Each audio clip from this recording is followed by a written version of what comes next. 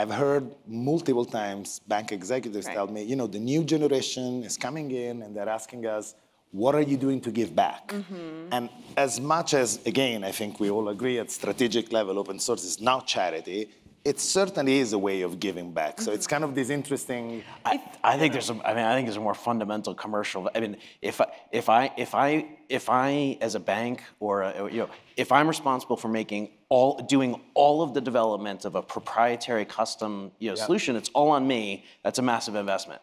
And then I've got to worry about interoperability and working with my counterparties and does it work? Or if you rally a community of 5 or 8 banks to basically say, look, we're all going to contribute. I can cut you can cut your investment into it down to 1/8.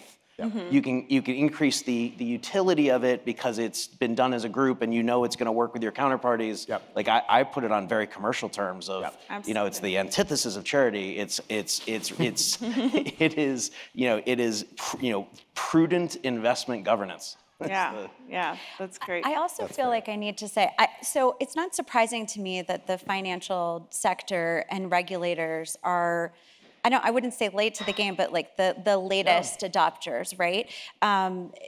It is critical that our financial systems move slowly, a little more slowly than perhaps technology is innovating, right?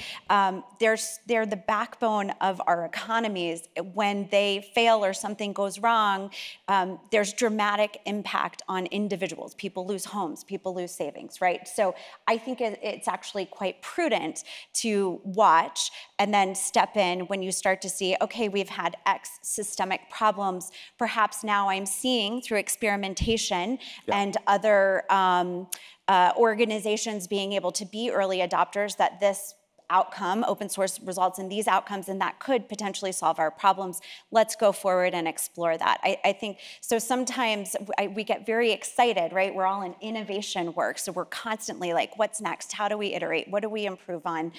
What haven't we discovered yet?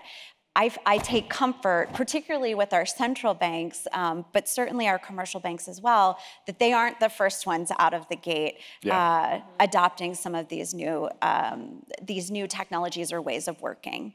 So I just want, I don't know, I wanted to put that out there. That's why is the financial services sector behind?